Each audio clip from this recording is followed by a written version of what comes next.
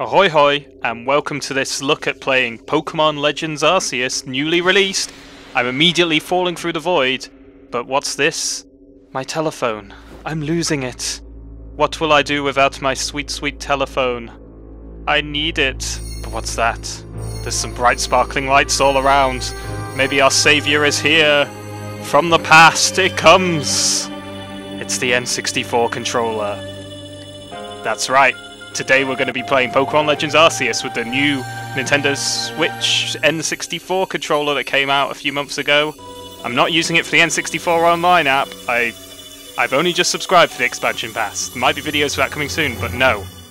We're in Pokémon Legends Arceus. There's the title screen. Fantastic. Now, let's get into the game. I'm being told to wake up immediately. Do I have to wake up? I was having such a wonderful dream about N64 controllers.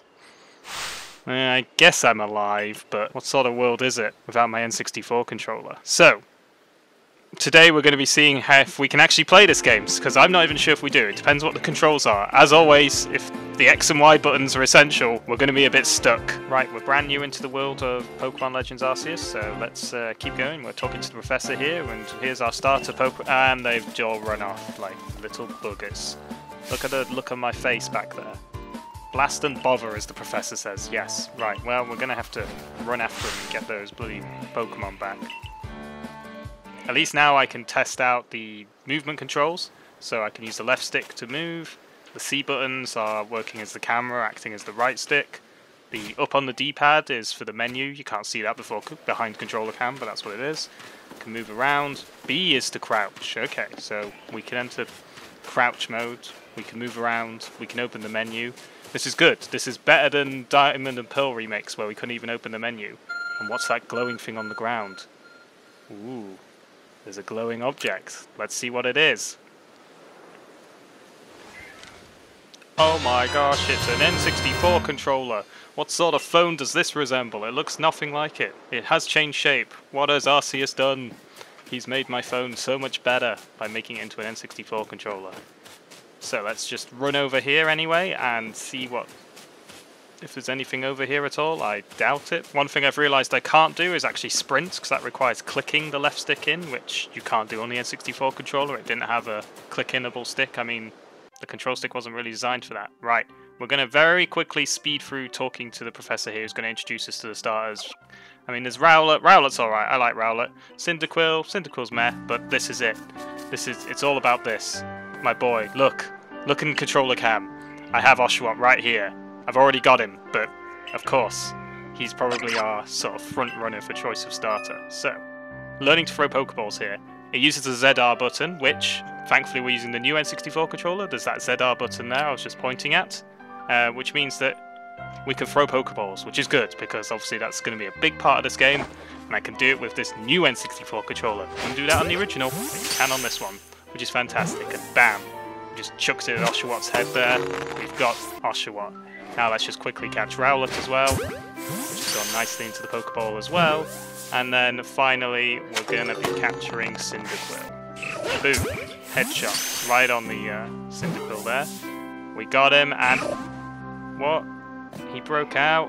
Come on. Right, well, Cyndaquil is just out of the running for picking of starter just for that alone. It's going to be between Rowlet and Oshawott. Now, get in the bloody ball. Much better. There we go. I'm just going to crouch a little bit to intimidate and make sure he sticks in that ball.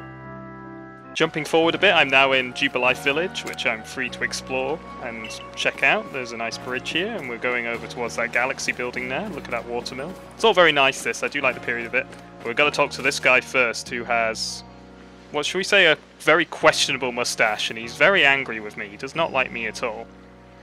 Well, he's calling me suspicious. He's got the suspicious mustache. I'm surprised that's allowed. Aren't I sad? Gosh, he's very angry, right? Well, we're going to have nothing to deal with him. Let's get out of here. So, skipping forward a little bit, we're now actually at the point where we get to choose our starters. So we've got Rowlet, Cyndaquil, and Oshawott. As I said before, it's not going to be Cyndaquil. But it could be Rowlet, and it could be Oshawott. I do like them a lot. What are your guys' favourite out of these three? Are you going to pick who's your favourite? Let me know in the comments below. There we go, engagement. Cyndaquil, Rowlet or Oshawott? Who would you pick, or who have you picked? I'm struggling between Oshawott and Rowlet, but I think you could tell from what I've said earlier, it's going to be my boy Oshawott here, and he's going to be my first partner. Yes indeedy. Let me know if you picked Oshawott. He's great. Look at him. It's just fantastic. True partner worthy of playing alongside me in the N64 controller. I've also picked him for a secondary purpose, because I will also, after this video, be investigating whether there's tree felling in this game, and Oshawott has the Scowl Chop on his chest, which is a great tool for tree felling, until at least I catch a whole bunch of Bidoofs. And look, I've got his Pokeball, I've got it down here as well, look at controller cam. My version of it came with a cool little model version of the Pokeball. Right, so on the way out into the open world, I was intercepted by this jerk who decided to challenge me to a battle with his Togepi. Interesting choice for the sort of first trainer battle of the game, but I'm going to send out Oshawott here, and we're going to probably murder this Togepi quite easily. I mean, this is Oshawott after all. I do like how the battles are sort of not instants anymore. Look, we're just in the world, fighting with Oshawott.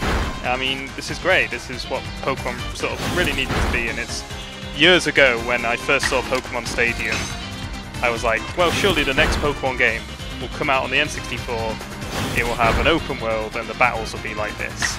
And who would have thought it would only take 22, 23 years from that point for them to actually do it. But they did it, and I am quite happy that they did it. By the way, Oshawott obviously very easily won. Right. Now we're out in the open world. We're in the field. I'm just gonna check through my item, so I can definitely check through. I can use my items and check through my Pokemon's summary and stuff. I can change their moves and their nickname if I need to, and that's just great. I can do all that through the up on the D-pad button, which is great. Don't need the X button or the Y button for that. Fantastic. Still haven't quite figured out what the X and Y button are for yet, but I'm sure it won't be too bad, I hope. And whoa, look at the look on my face. We're here. We're finally in the open world, although I'm still probably very much within the tutorial. But we're learning, we're in the Obsidian Fieldlands. Looks pretty good, doesn't it? And oh my god, it's the tree murderer himself, Bidoof. Ah, you gotta love this guy. I can't wait to capture one. And off he goes, scurrying away, just like he did in New Pokemon Snap. You should check those videos out, by the way. I made those a while ago, but I'll put a link on the top here on a card. You should check out the tree felling investigation in New Pokemon Snap. Similar to what I'll be doing here after this video. See if we could fell some trees. So now I'm just gonna try and go for this long shot here and go for goal. Oh yes, fantastic. Well, have we got it? Yes, we've got ourselves a Bidoof. Easy. On to the next part of the tutorial. I think we've got this game mastered already. I think we're going to be fine with the N64 controller. Can't wait to play the whole game with this thing. It's going to be great. Next up is a Starly.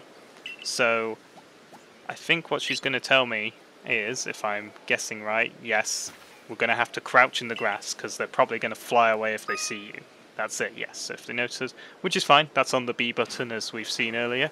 So, it's time to try and catch this Starly. To do that, we need to enter stealth mode. Now then, we need to be very quiet, line up our shot, and go for that trank dart. Got him! And that's a Starly caught. Nicely done from using the powers of stealth and... Right, with Bidoof and Starly caught, we've only got the Shinx to go, so we're pretty much through this tutorial. So let's head on down here and see what she has to tell me about next, and let's hopefully get this Shinx and be done with this and say this game is pretty much good to go. Oh, she's got one more thing to tell me. I wonder what this could be. How to throw your partner's Pokeball.